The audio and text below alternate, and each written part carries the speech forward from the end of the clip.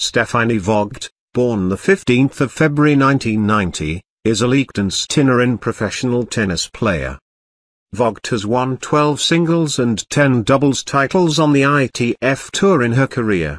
On the 24th of February 2014, she reached her best singles ranking of world number 137. On the 21st of July 2014, she peaked at world number 80 in the doubles rankings. Playing for Liechtenstein at the Fed Cup, Vogt has a win-loss record of 20-10. 01. Biography 1. Biography 02. Career.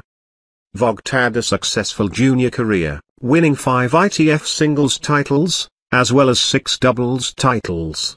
Her career-high world ranking as a junior was world number 5, and she finished her junior career with a record of 79-26. Her success on the ITF Women's Circuit in 2008 led to the ITF announcing that she had been given one of the 2 invitations into the main draw for the Summer Olympics in Beijing. However, she was forced to withdraw through injury and was replaced by Tamarine Tanasugan.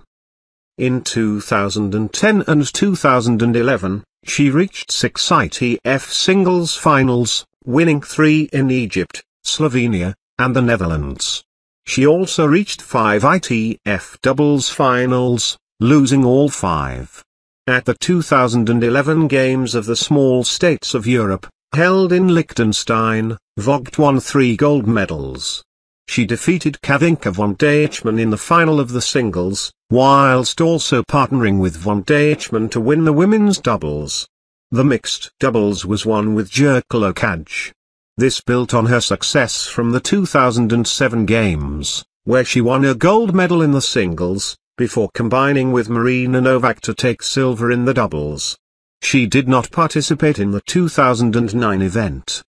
In 2012, Vogt represented Liechtenstein at the Summer Olympics in London.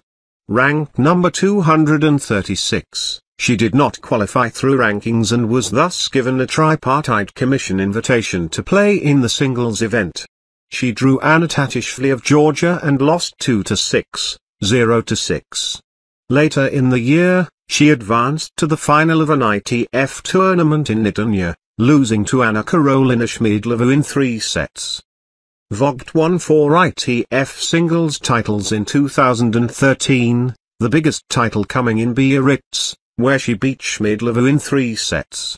Following this win, Vogt cracked the top 150 for the first time in her career. She was in touching distance of a main draw berth at the French Open, defeating 2 players in qualifying before losing out to Czech veteran Barbora Zalova-Vostrikova in straight sets.